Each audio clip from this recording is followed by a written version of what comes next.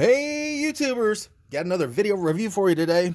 Well, the product that I'm about to show you today is probably one of the most handiest money-saving tools that I've ever seen for a garage or a kitchen or just really anywhere that, you use aerosol type cans. You've all been there the same as I have. You'll be working in the garage or something, or, you knock over an aerosol can and when you knock it over, you break the top off of it. You know what I'm talking about. Not only do you break the nozzle off, but a little white piece sticking up right in there. And when you break that off, you can never get that nozzle back on there to fit right, and it won't never work right. And because half the time when I break them off, they're so small, you can't get the tip inserted down back in there. And so, you've just screwed yourself because, there goes the $4 can of brake cleaner, or, if you've got some of this higher end CRC cleaner, contact cleaner, that stuff's expensive. I don't know, almost $10 a can. That's where this product that I'm about to show you comes into play, because it can really save you some money. And what this product is, it's called a Save-A-Can, and it's basically just a nozzle, a brass nozzle that has some threads on the bottom of it that takes and it allows you to screw it down onto that little white piece sticking up right there. Now, I know what you're saying. Not all cans have this little white piece sticking up. Yeah, that's true. So it's not going to work on every can. A lot of the cans have that white piece sticking up.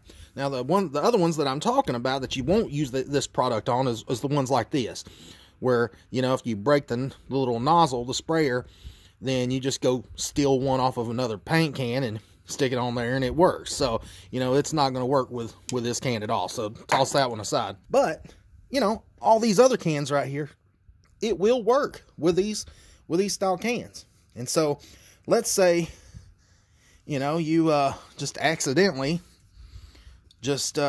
drop the can like I'm about to do, and you can see there's nothing wrong with this. This is a brand new one. It's never been damaged or nothing. I'm just going to drop it right here on the concrete, and I'm going to try to break the top off of it. Hell, you can see I dropped it right on its top, and because I'm trying to break it, it won't break. But let's just slam it down a couple times and see if we can tear it up.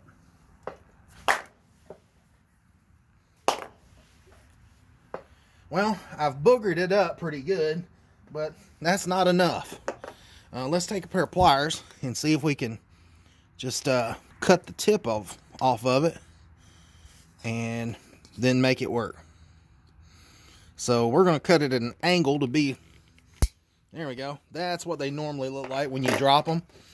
Yeah, you can see how jagged it is. It's pointed on one end. It kind of broke uneven. So what the directions say to do is to take you a piece of sandpaper. And it says 320, but I've got some 120 right here. And it says just to take it and sand the nozzle, or the little white piece right here, flat. And it only takes a second. I mean, it's just soft plastic. Anyways, once you get it all flat, and you literally seen me take 2 seconds, and I've got it about flattened out good. And just another second of sanding. It says in the directions that you want to get it nice and square. And I'll be honest, I've never used this product before. I mean, this is something new to me, so I'm doing it first time. I'm testing it out with you. So I'm going to give you my thoughts on it and let you know exactly what I think. All right, I've got this all nice and squared back off, sanded flat. Now I'm going to set it over here, and I'm going to go ahead and pull the Save-A-Can out of the package. If you're wondering how much this thing cost, it's about $12, $13. They're not too crazy expensive, but, I'm sure you're thinking, well, gosh, that's a lot of money for that little piece of brass nozzle. That's a lot. Well, think about it. If it's 1 or 2 cans of paint, that's rendered useless, this will pay for itself. Just don't accidentally be an idiot and throw it away like I would do. But, I gotta say, it's pretty heavy. You can definitely tell it's got some mass to it. If you threw it at somebody, it hurt them. I swear it weighs as much as like a 9mm bullet. It's really that heavy. But anyways, you can see right there on the bottom, I'll try to I don't know if the stupid camera will zoom in or not, but you can see the threads right there on the bottom of it. So what you want to do, it said you could take some pliers. It said to put your finger over the nozzle so you don't accidentally squirt yourself in the face, and then you just thread it down. Yeah, maybe I wasn't putting enough pressure on it. Like I said, this is my first time, so. All right. Now, I got it a little threaded on there. I think what is happening is that little white piece right there is spinning while I'm trying to thread it on there. So I would probably hold that with a pair of needle nose pliers while I thread that on there, so it don't accidentally squirt out some fluid. So just bear with me. Again, like I said, this is my first time too. So I think I need to hold it. I think that's what's happening. I've just got some side cutters right here I'm just going to hold it with. There we go. That's what was the matter. You can see that it just wasn't, it was spinning and it wasn't threading. So that was my fault. That wasn't the product's fault. So now you can clearly see that it's threaded on that white piece, and you can also see that I didn't get it as perfectly straight as I wanted, and it seems to be fine. But it's threaded down on there, and you know, there's the nozzle. So let's see if this starting fluid will spray. So I'm gonna move these cans out of the way so you can see what I'm talking about. Let's see if this works. I've got a cardboard box right here. Wow, looks like it works to me. Looks like it works pretty damn good too.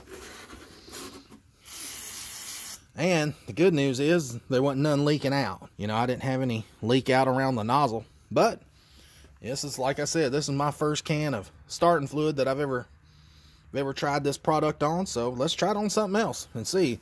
I'll do 2 cans of it, and that way you guys at home can see exactly how I do it, and you know, you'll see that the product works. Now, before I go on and make the next part of the video, and with me screwing this valve onto the next can, or one thing I wanted to go ahead and tell you guys is, once you get through with this nozzle here, you don't want to just leave it setting out to get dirty. So what you do is you put your straw in like this right here, and then you hook it up to a can of brake clean or starting fluid, just whatever you got, and just like this. You can see the tip right there. And sorry about the shaky camera work. I'm trying to do this on a tripod, but you just squeeze the nozzle and it self cleans itself, you know. That way you don't, when next time you go to use it, it's not all clogged up with paint or gunk or whatever. None of that mess. Now, just for kicks and giggles, I don't know if this product is rated for the kitchen or not, but I would say that it probably is. I mean, it's made out of brass. It didn't say that it was on the package, so, you know, use at your own risk. I didn't want to waste a whole nother can of brake cleaner or whatever, just for the review, because I'm a madman with the brake cleaner. I get to using that stuff. It's addicting. But anyways, I've got a can of canola oil right here, and I spray the grill on this with this stuff every day, you know, because I cook on the grill a lot.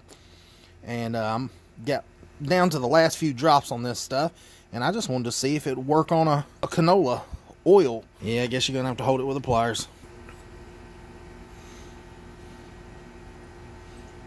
And again, I'm sorry for this shoddy camera work. It's just hard to do working with little intricate parts like this. But as you can see, I didn't try to damage this one because, you know, you're going to repair it anyways, and it's going to end up being fixed. But I did thread it down into there, and because there's just not much oil left in this can. I don't know if it'll even spray or not because it's really, really low. But we'll put the box back up here and see if it'll spray out. But yeah, you can see right there it works, and I didn't see any leaking out around it. Maybe just like a little drop, but gosh, it didn't spray back on me or nothing. I don't know if you can use this with food products or not. I appreciate you watching this video, and you know, I know this is just a a small little product, you know, really tiny. You know, it can be really helpful and save you some money if you use a lot of aerosol can stuff. So, you know, check this company out. There's their card, phone number, and give Jack a call at Save a Can. So anyways, appreciate you guys watching, and please like and subscribe to the channel. Make sure you hit that notification bell there, and that way when I upload a new video, and you'll get a little notification buzzer saying, hey, come watch my video, I need some views. Anyways, till next time guys, have a good one.